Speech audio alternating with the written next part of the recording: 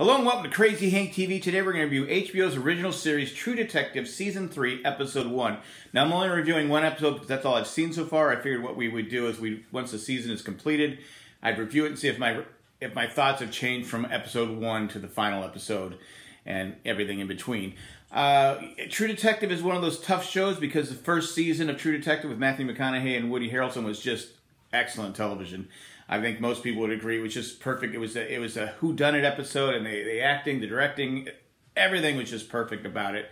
Season 2 was kind of a mess. I mean, it was just kind of like they threw it up in the air, and hey, this is what fell. And they were trying. I think they just went for the got you, and they were just trying to get that that shocking reveal, and it just didn't work. I didn't hate it like a lot of people did. I still watched it, but it wasn't something to go, oh, I can't wait for Season 3.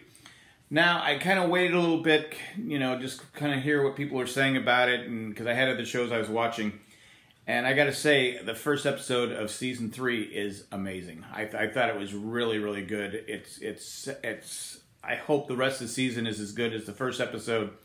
It just was perfect storytelling. It seems like they're doing 3 different timelines. If they're going to stay with that, I don't know. But I just enjoyed it. I can't wait to watch the next 7 episodes. I think episode 5 just came out today. And to me, if you hated Season 2, I think you got to give Season 3 a chance. I think it's going to be good. I mean, the acting is amazing. The storytelling is amazing. I think we have a good whodunit. The only problem I had was in the beginning, a little spoiler. The 2 kids are riding off their bike. Their dad tells them you have to be home by 5:30. They're leaving at 4 o'clock. And they must have traveled 100 miles. I'm just saying. The math isn't working out with that. That was my only complaint. Maybe I'm wrong. It just seemed like they were riding their bikes for a long, long time.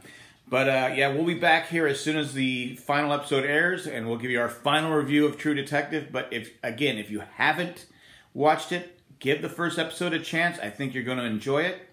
That's all I got. If you like this show, we have several other shows we're doing out there. You can subscribe to this channel by clicking the little button down there, or you can click the little bell that indicates, hey, a new episode of Crazy Hank TV is up. We appreciate you guys listening to us. Subscribe to us. Tell a friend. Pass the word on. That's all I got now. Thanks for watching. Bye.